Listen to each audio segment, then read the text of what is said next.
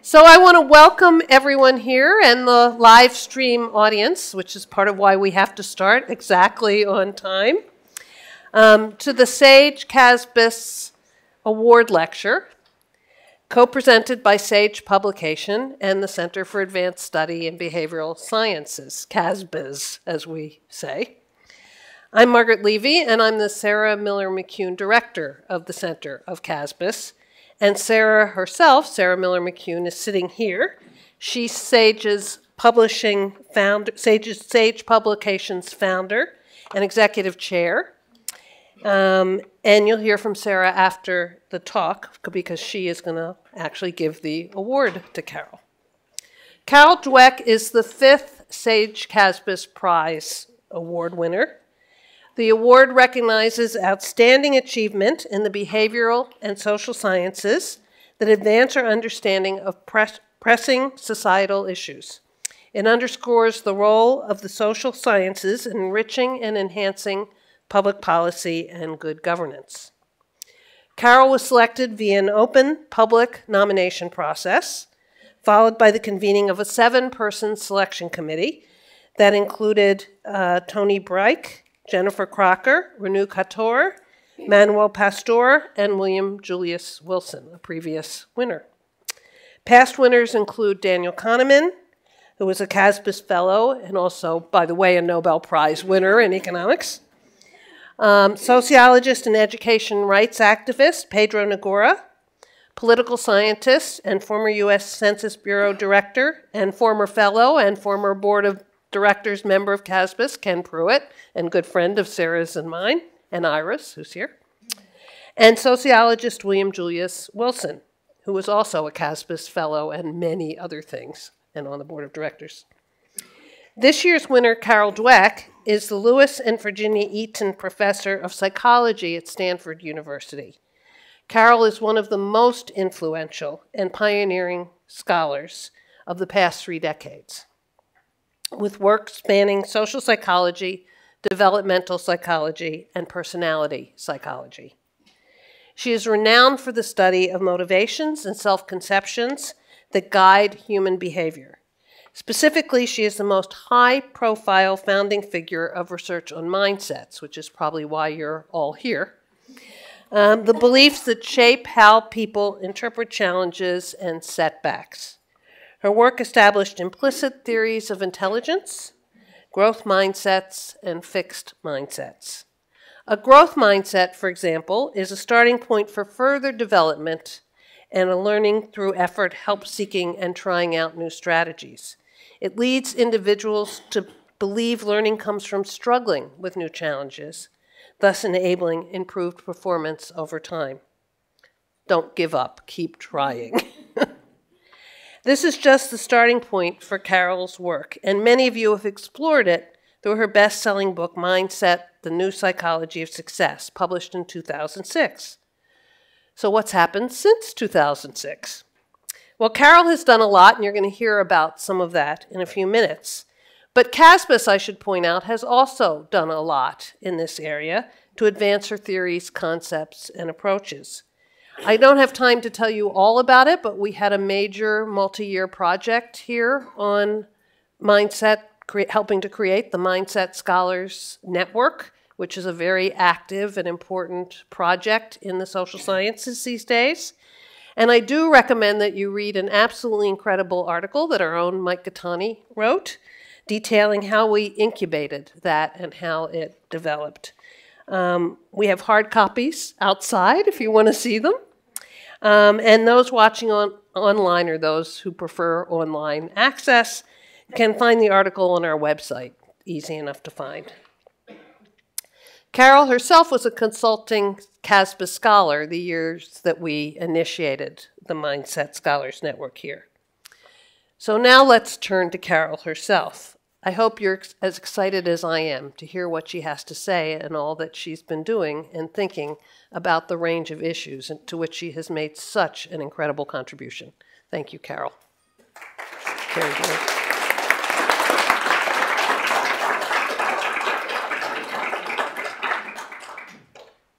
Thank you, Margaret. In addition to honoring the people who made this possible, today I'd like to honor a concept, a beautiful concept, the concept of human potential. My career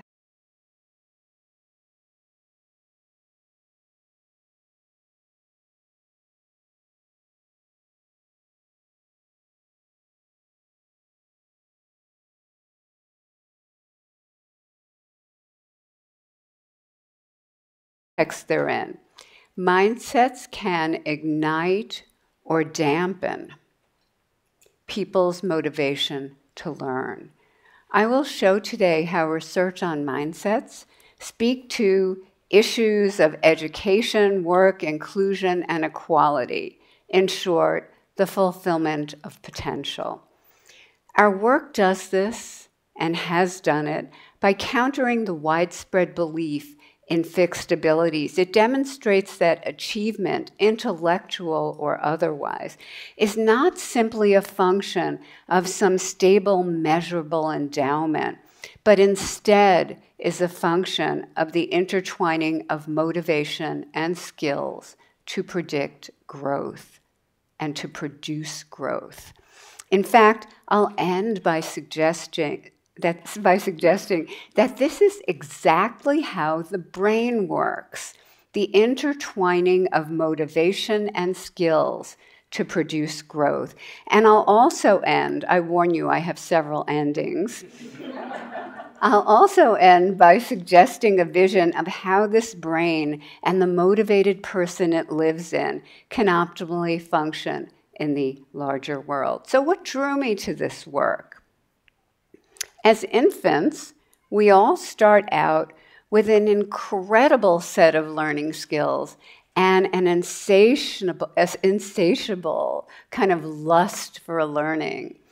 To illustrate this, and to help you see what it looks like, here is a photo of her 5-month-old nephew sent to me by a colleague.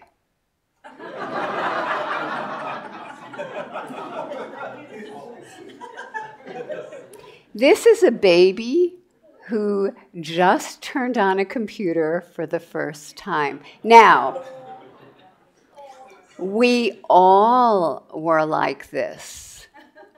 Every person in this room was like this. But just a few years later, we start to see this. And this. And just a few years later, this. Isolated and discouraged. My life's work is about learning how to help kids retain that drive for learning or regain it if they've lost it. And along the way, we've discovered how mindsets play a role in this. When people are more in a fixed mindset, they're believing that their intelligence, their abilities are just fixed traits. You have a certain amount, and that's it. But when they're in more of a growth mindset, they understand that intellectual abilities can be developed through hard work, but not just effort, through good learning strategies and lots of support and instruction from others. A growth mindset doesn't necessarily imply that everyone's the same or anyone can do anything, but it is the belief that everyone can develop their abilities. Important to point out, nobody is a pure type. Nobody is all a growth mindset, no matter what they claim. We all can get triggered into a fixed mindset by big challenges, failures, criticism, being outperformed by someone we thought we were better at something than they are. So then the idea is, how do we get back into a growth mindset? How do these mindsets work? I'll give you a very whirlwind tour. They create different psychological worlds for people. In decades of careful, systematic and rigorous work, we've shown that Growth and fixed mindset orient people toward different goals. If you think your abilities are fixed, you want to show them to advantage. You have the goal of looking smart, never dumb. But if you believe abilities can be developed, then that's what you want to do. So you take on challenges and pursue them in a way that leads to the growth of abilities. Effort, setbacks have different meanings. In a fixed mindset, they're both bad. Effort is taken as a sign that you lack ability. Listen, if you have to work hard, it means you're not naturally good at it. If you were naturally good at it, it would come easily. That's how the reasoning goes. In a growth mindset, that's one of the tools for learning. In a fixed mindset, setbacks, failures are the ultimate condemnation. But in a growth mindset, failures aren't always welcome. You can be disappointed, but they're also part of learning, part of taking on challenges, and part of learning what to do next. So in that fixed mindset, you have a curtailing of challenge-seeking and persistence. And in a growth mindset, you have the fostering, the support of challenge-seeking and persistence leading to greater learning. I love this study by Mosier and his colleagues showing what happens in the brain when people in different mindsets encounter mistakes, make mistakes. In the study, he had college students hooked up to an EEG machine. They worked on a task and periodically made errors. What happened when someone in a growth mindset hit the error? The brain caught fire. The error was deeply, deeply processed, and learning took place. The error was corrected when the same question came around again. People in more of a fixed mindset, the brain stayed cold. They did not want to engage with the error. They did not engage with the error. As a result, the learning did not take place, and they were less likely to correct their error when the same question came around again. I want you to keep this brain, this image in your head, because it will come around again. I won't show it again, but you'll have stored it. Mindsets predict students' learning, especially in the face of challenge. When students are making difficult school transitions, when they are lower achievers, when they face the challenges of being from underrepresented minority groups. Take a look at this. This is a study we did of hundreds of students making the transition to junior high school, 7th grade. They entered with pretty equal past achievement test scores from grade school. But as the 2 years of transition, as the time since transition proceeded, their grades in math, the most challenging subject for most of them, pulled apart and continued to diverge over the next 2 years. That's how the mindsets work. Not long ago, we had the opportunity to study all of the 10th graders in the country of Chile. Over 160,000 fell into our lap, or not really. It seemed to fall into our lap, but it was through the assiduous work of Susana Claro. She gained the opportunity for us to put our mindset assessment into the survey that accompanied standardized tests. And what did we find? So these are increasing levels of family income, language exam, math exam. The growth mindset kids kids who endorsed the idea that intelligence could be developed versus those who endorsed a fixed mindset.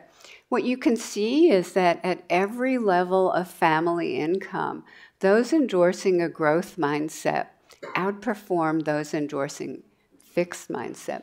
But this difference was most pronounced at the bottom of the income distribution. A growth mindset was less frequent at the bottom of the distribution, but when a student espoused it, it had an outsized effect.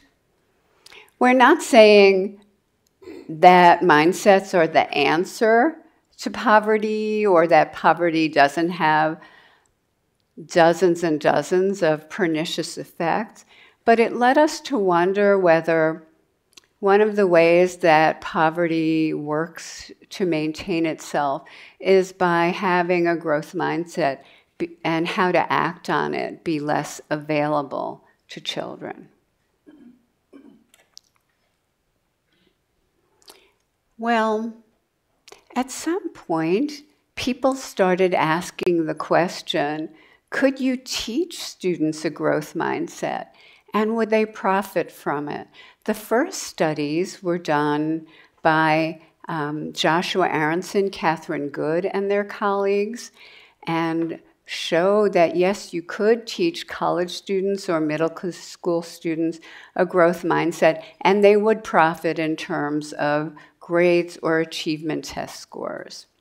In one study, we took a group of 7th graders who were showing declining grades in math.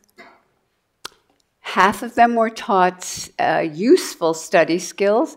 The other half were taught a growth mindset and how to apply it to their schoolwork. They kicked off with this article, "You Can Grow Your Intelligence. New research shows the brain can be developed like a muscle." They learned that the neurons in the brain, when they took on hard tasks and stuck to them, formed new or stronger connections, and over time they could grow their intellectual abilities. Their brains could get stronger. Now, both groups of kids had been showing substantial declines in their math grades,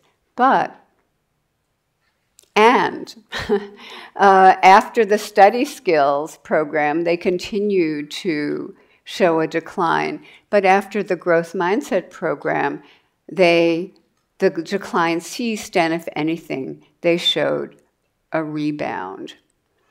A number of growth mindset interventions followed, but at some point,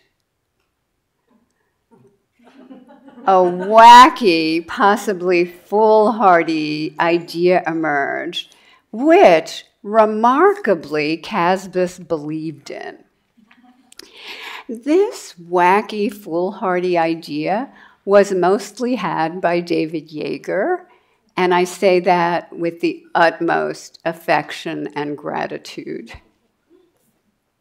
What was so wacky? First of all, the study I just showed you by Blackwell et al. Was 8 sessions of one-on-one, in-person growth mindset from highly trained individuals who were worked with hours before each session and hours after each session. That would be impossible to scale up. That study alone cost at least $100,000, if not more. You could never scale that up.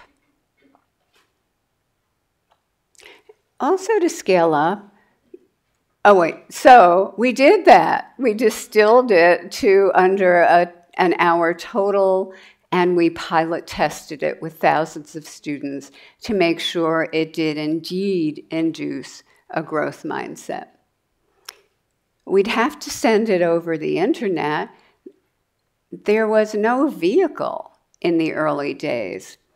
And so In the early 20-teens, Dave Paunescu, one of our graduate students, Carissa Romero, another of our graduate students, and others, set up a platform that could send these interventions out to schools all over the country or the world.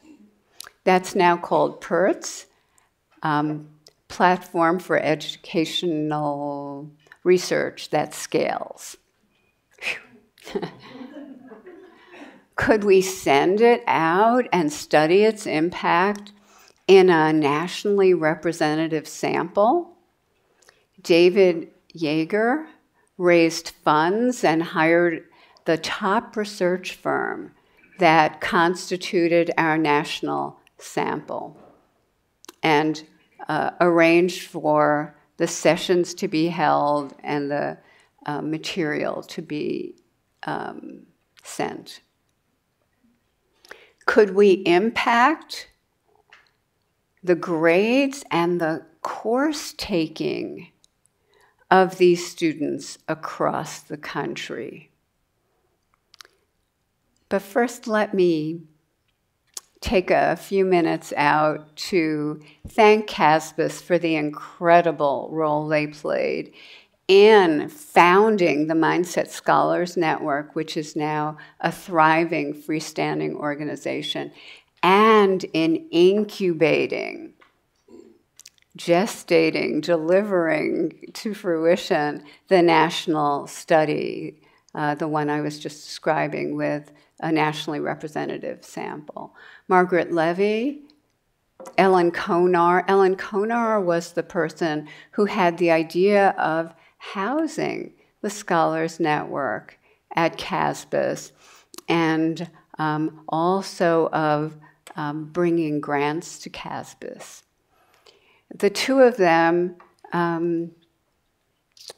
developed grants for funding fellows and scholars, developed the network here, hosted planning meetings, CASBS did for the national study, hosted data analytic meetings after the data were collected, and really helped our study and the network become interdisciplinary.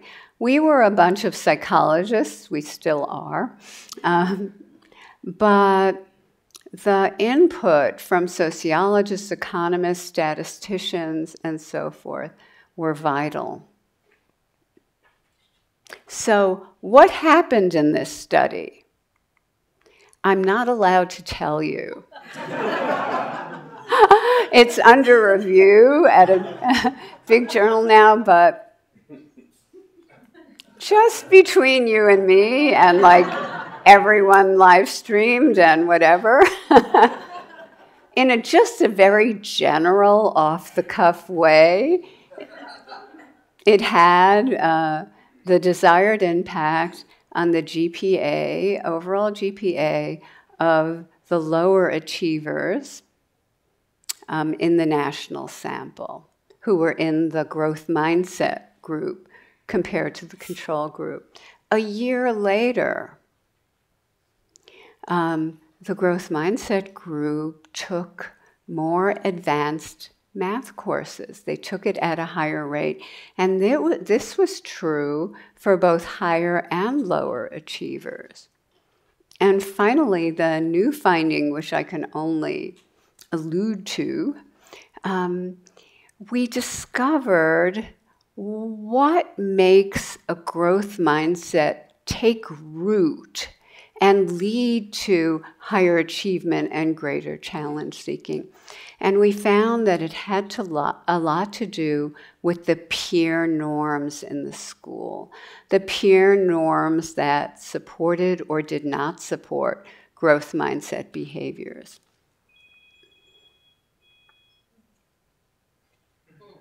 How noteworthy were our results? Well, digging into the literature, we were really interested to find that when you look at the results from intensive, expensive, large-scale and educational interventions, even ones that had shown initial success in small-scale testing, most of them fail. They produce zero effect. We were also fascinated to learn that even the most successful ones, the ones that are touted widely, have modest effects. A year of schooling has a modest effect at this age. By the way, the study was with kids making the transition to high school.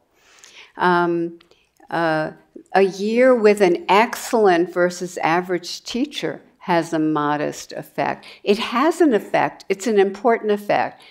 It's a modest effect. And our 1-hour intervention got a big chunk of that effect.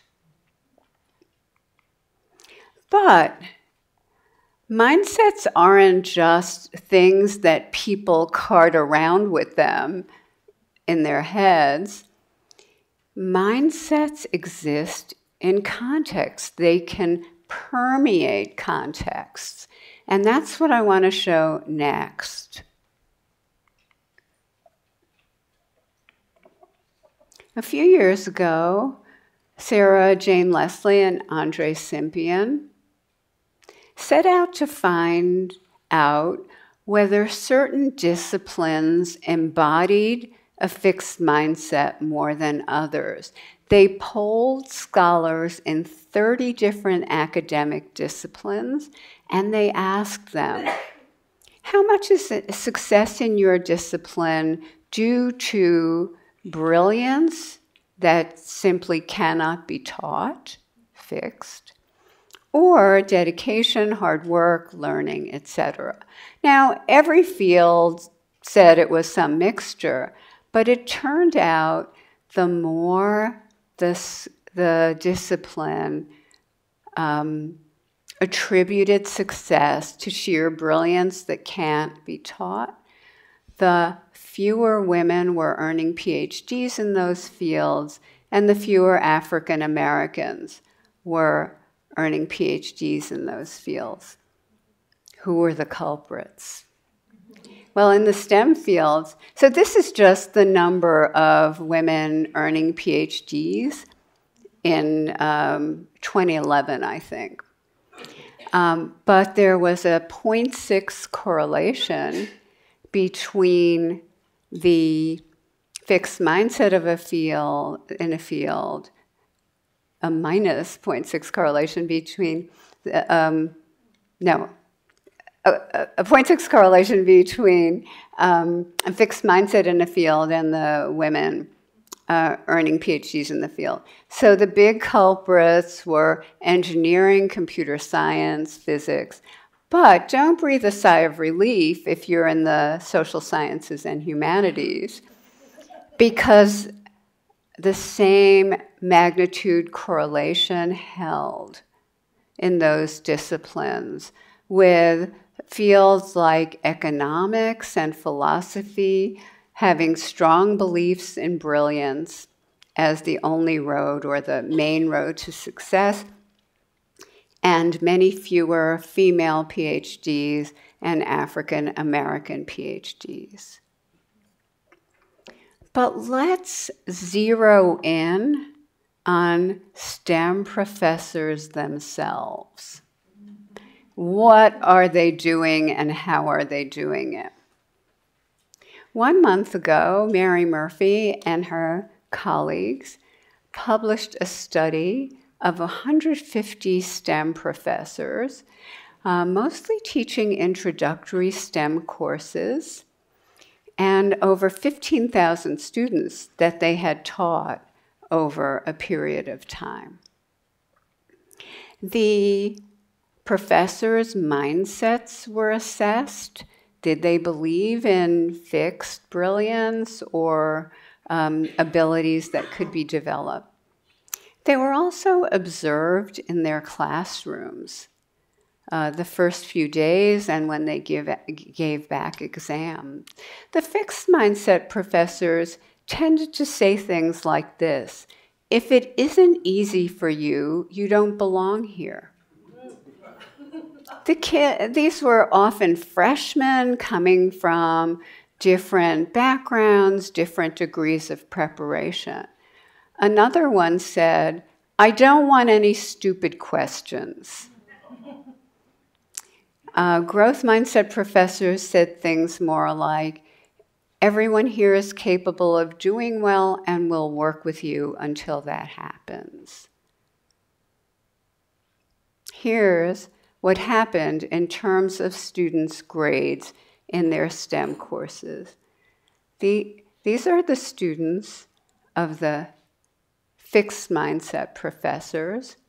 There's a huge achievement gap. These are the white or Asian students. These are underrepresented minority students. A huge achievement gap. But notice something else.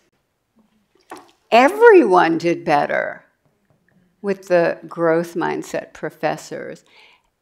At the same time, the achievement gap was cut in half. They also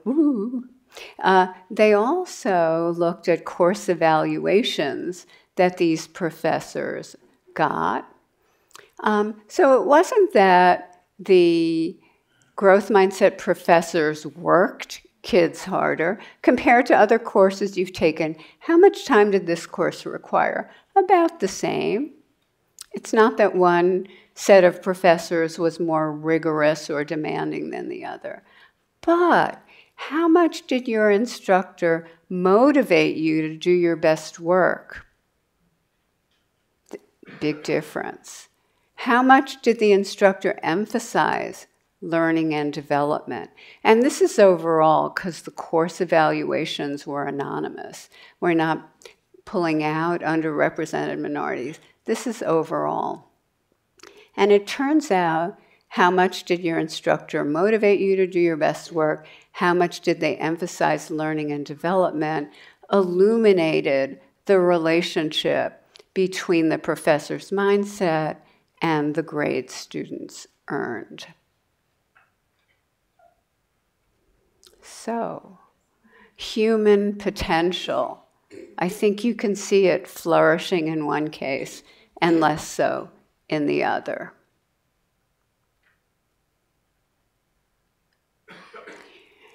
Now, I've been talking about mindsets as though they just affect individual achievement. But what about group efforts towards common goals? It isn't something we've studied a lot. It's something we want to study a lot more. But we've started to look at this in the context of organizations. With Mary Murphy in the lead, we studied a group of Fortune 500 companies. We asked employees in the companies the extent to which they thought their company believed in and valued fixed talent, and versus the extent to which their company believed in and valued the development of everyone's talent.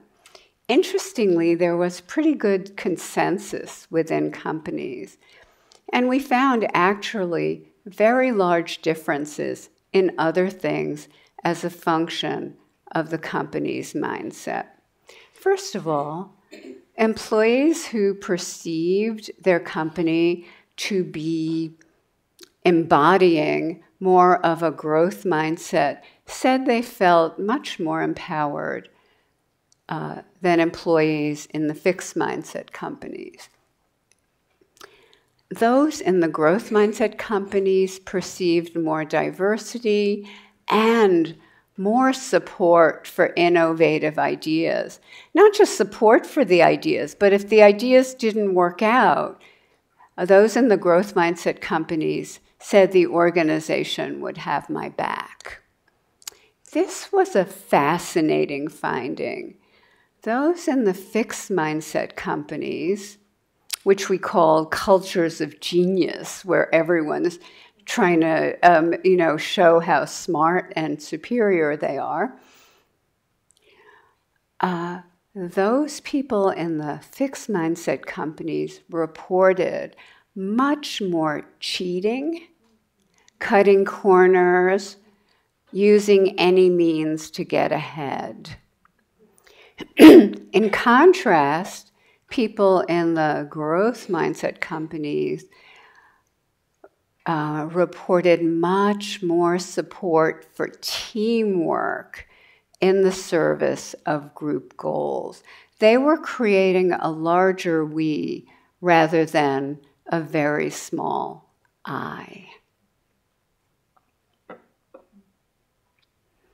In addition, I might point out Stephanie Freiberg and Mary Murphy, as well as data from the national study, will be used to study how mindset contexts are created in schools and how we can help teachers embody growth mindset practices in their work. Okay.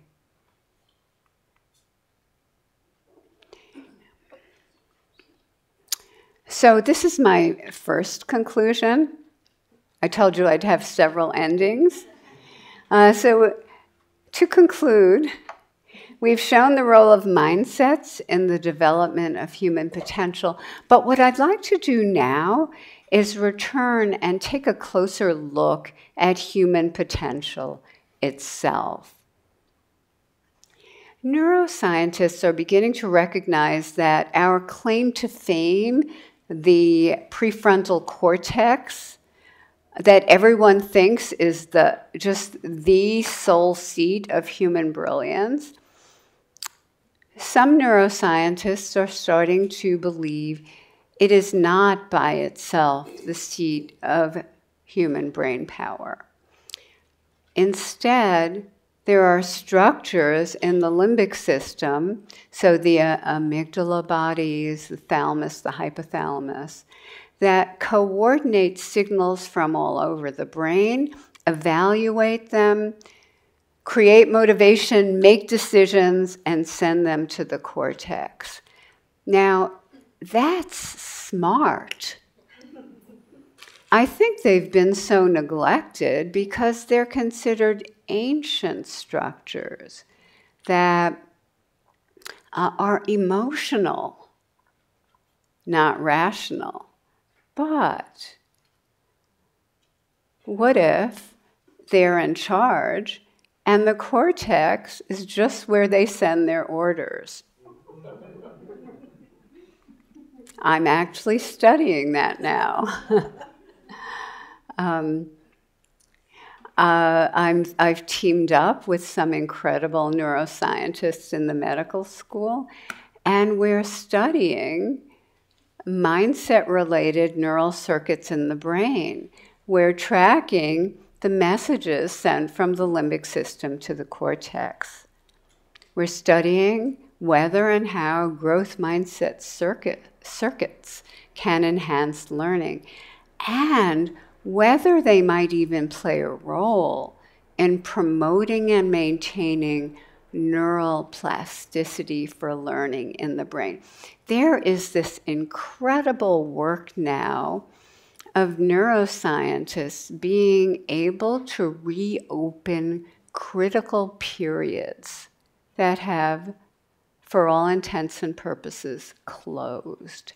And they can do it through genetic manipulation or psychopharmacological manipulations, but they can also do it through intense interest, motivation, and practice.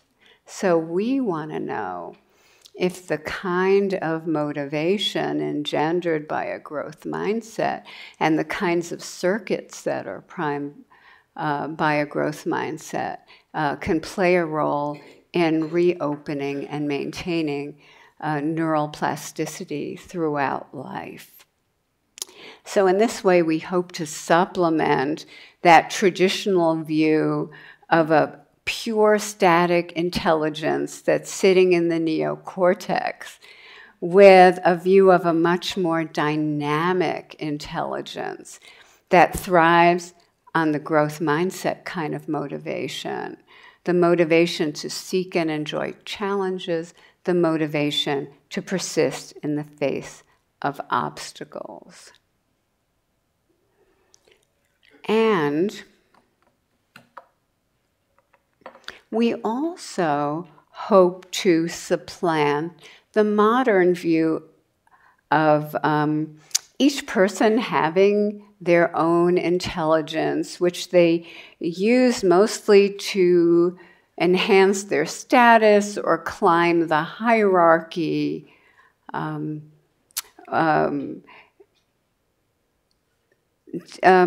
So wait, I lost. Yes, to advance their personal agenda, to climb the hierarchy, to rise to the top. I Googled human potential, and here are some of the first images I found. Like, what's he gonna do when he gets to the smoking pillar or the smoking podium, whatever it is? I'm telling you, these were the first images. What's that person gonna do? How do you fulfill your potential or anyone else's standing on a rock? What's she gonna do when she finishes dancing? What's that person gonna do? Who are they gonna lead, inspire? Where is that human potential going?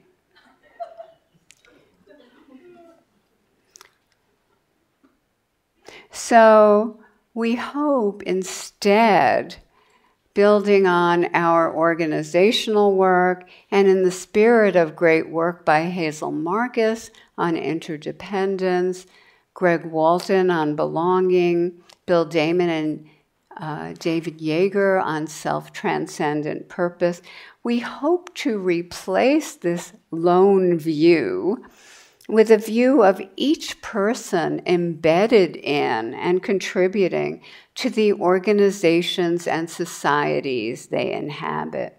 Not lone individuals, but interlocking pieces of a larger puzzle. To really conclude, in our view then, human potential becomes a dynamic, growing attribute arising from motivated brains and used by humanity to move the world forward, to move it forward toward common goals. Thank you.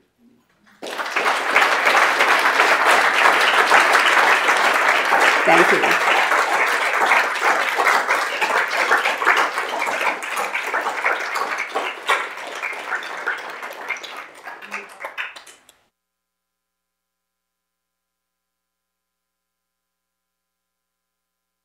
Okay.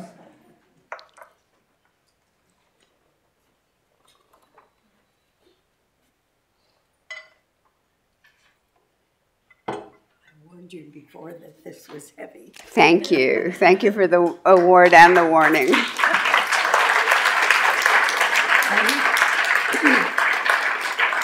In addition to this richly deserved award,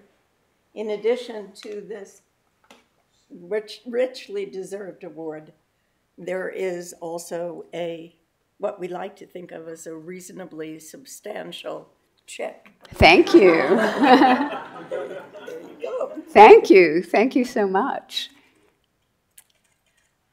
You are very, very, very welcome. Let's have another round.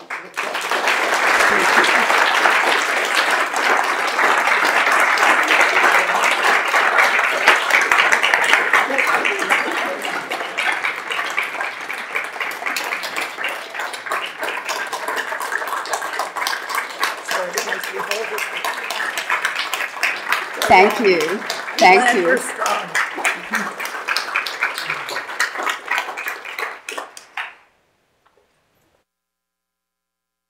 That's it?